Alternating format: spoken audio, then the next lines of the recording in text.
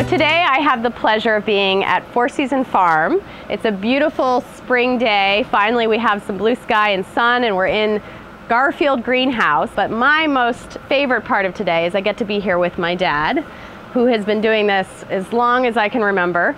And greenhouses are such an amazing tool for any small-scale farmer. And what do you feel are the best benefits that you've experienced over the years about greenhouse growing?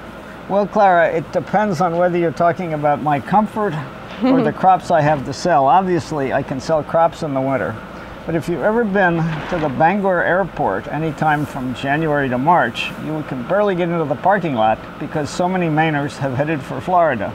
Well, exactly. I get to work in Florida every day all winter. I have my hands in the soil, I'm in the sun, I have a t-shirt on most of the time.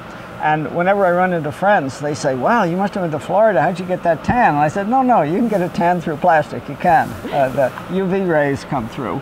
And it's about as nice a place to work. And also, I mean, even in the best of summers, you have nasty weather, there's wind or rain. In here, it's always pretty darn nice. And of course, you know, I should talk about the important things, not just the comfort of the grower, but the quality of crops you can grow during the cool season in either an unheated or a minimally heated greenhouse are just, they're unequaled by crops at any other time of the year. So that's the best part of it. Well, it definitely shows. This is beautiful in here, and it's only May.